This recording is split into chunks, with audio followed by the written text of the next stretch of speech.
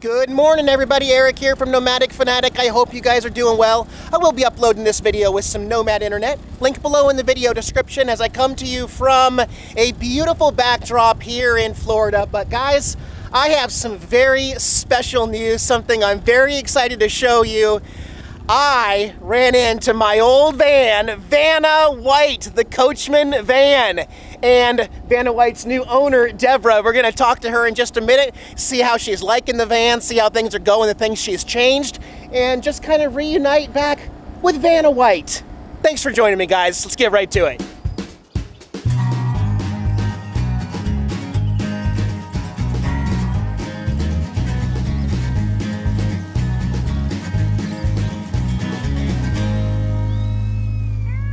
Yeah, guys, Eric here coming to you from a beautiful park here. This is a special day for me.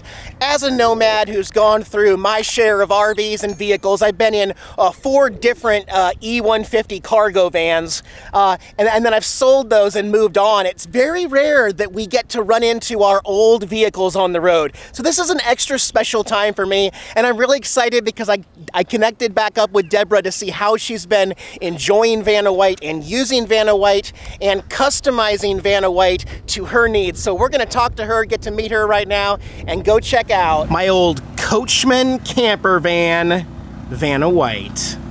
All right, here we go. Deborah has offered to be on camera here. How are you, hun? I'm great. Love my Vanna White. The van looks great. You've had it for about how long? It's a year in September. Awesome. So last September. So. And what do you think? Is it yours? I love it. Yeah. You keeping it? Yeah. You're not gonna sell it back to me? It'll cost you a lot more. But why don't you show me and tell me what you've done? Okay. Anything on the outside that you've changed? Okay, on the outside, not much has changed. I did get the speaker like Eric had. Yeah. I had to order it from Australia. Oh, weird. Yeah, I had to order it. And I don't have to go in here anymore because we rerouted the electricity to the inside, so I don't have to hook up, do that switch. So what are you using for power now? Right now I'm using the Jackery. Okay. Just when I travel to and from, and then I hook up to shore power, because I mostly stay in state parks. Or run the generator if you absolutely have to. Yeah. All we've done here is just clean things up a little bit. I see the cameras have a much nicer look to them. Yeah, Eric is really good on picking good equipment, but he's a little iffy on the... I don't finish all my projects. Well, yeah. Okay, so here we go. We're going inside.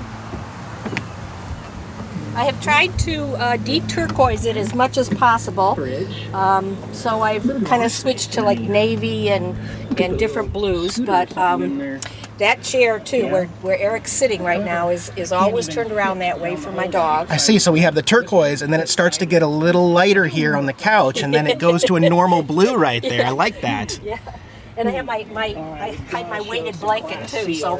Oh, okay. You got good taste in YouTube up there. You're watching my... Yes, yeah.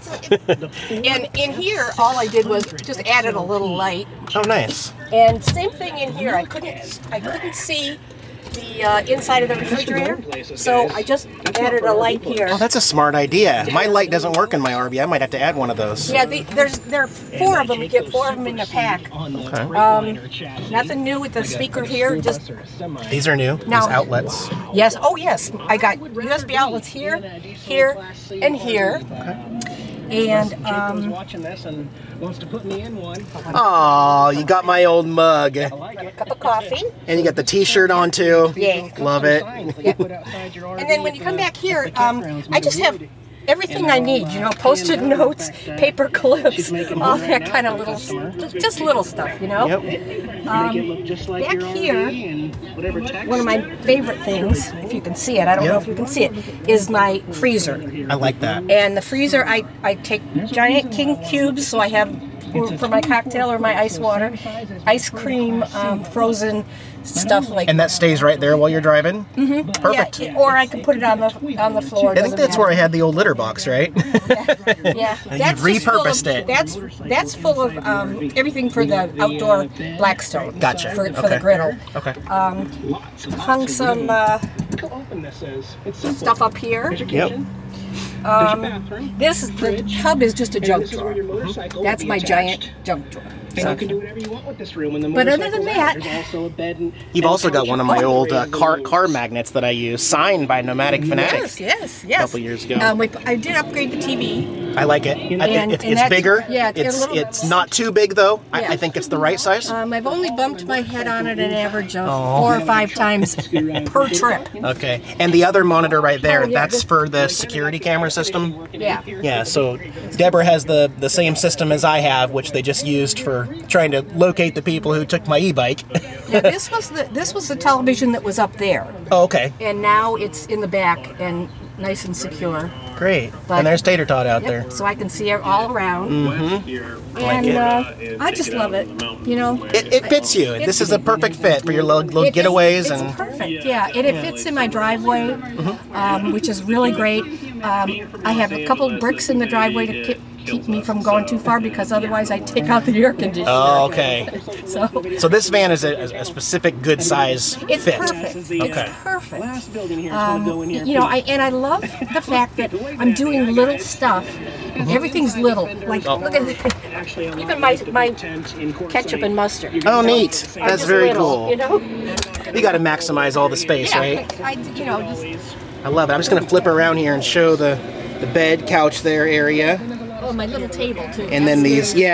So there's the Coachman turquoise color there up front. Here's the seat she leaves like this, and then a little end table there for driving and for parking. Yeah, it's perfect for like when I'm watching TV at night and having a cocktail or something. I just sit there and. I also just want to point out, you know, this overhead storage area. Yeah. You almost don't get these with the newer camper vans. They close that off. Well, you know. And I didn't realize because you left me those bins. I didn't realize how handy they would be, because I just have an awful lot of stuff that I, just in case, you know, that kind of thing. And that way you don't have to look at it. Yeah, and I don't really, I was going to clean it all up, but I didn't. Yeah, no, it's good. This is the living condition here. This is the way. This is real life. Yep. Oh, you got a new faucet here too. I just noticed. Oh yeah, that's right. I like that one.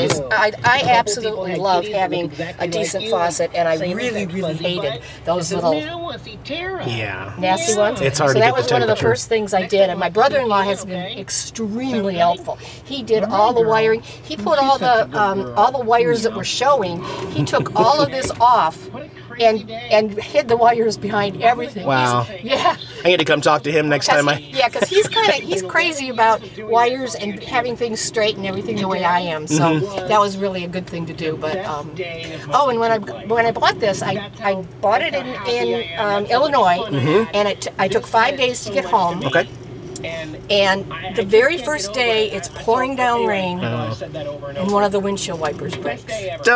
Now, I haven't driven a van since the 70s, and I'm driving down the freeway with one, oh my gosh. So the first thing I did is I called my brother-in-law. What do I do? He said, find a AutoZone or something. O'Reilly's. And I did, I just drove in, and the guy fixed it for me, but it was like, oh, more can happen. Funny that you were greeted by rain as soon as you leave Illinois. You did that to me. Yeah, probably. You sent me on my way with pouring down I christened you. But I'm glad you got a chance to see what Vanna's doing now. Thank you for showing us. This means a lot to me. It's an emotional experience being back, and I'm really glad to see you happy in it. So thank you for making this happen. Nice to meet you, Deborah. I do kind of miss that van, just so you know. It's just, I didn't like the idea of storing the van and not using the van while I'm out in the big RV at the time. That was my thinking. Had things been different, now I basically traded this van for Black Betty, which also sits in a shed unused. And I'm like, really, Eric? So anyway, we are here in the Zephyr Hills area. So Deborah and I are going to go out and grab a bite to eat. Well, it's so nice, sunny, warm, beautiful. We're going to go grab a bite to eat here at Village Inn here in Zephyr Hills and go try some stuff. I just noticed also on the back window. Look at this. She's still got my old Mickey decals with me and the 2 kitties. Yeah, that was Jax and Tara when we had this van there. Aww. Ooh, look at this, guys. I got turkey and taters for lunch and a biscuit. And Deborah got a chicken pot pie there. All right, eat them up.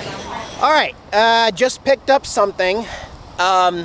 something I did not share with you last week is that, and this is gonna be a real shocker, I had another blowout in Tater Tot. Make that number 6. Yes, guys, so the last week I haven't even had a spare. That wheel was bad. So, just picked up a brand new wheel rim on Amazon. Also, a brand new tire. This is a front rim, front tire. But in a pinch, it'll work on the back if I have another flat. But I was really worried that I might have a flat last week again.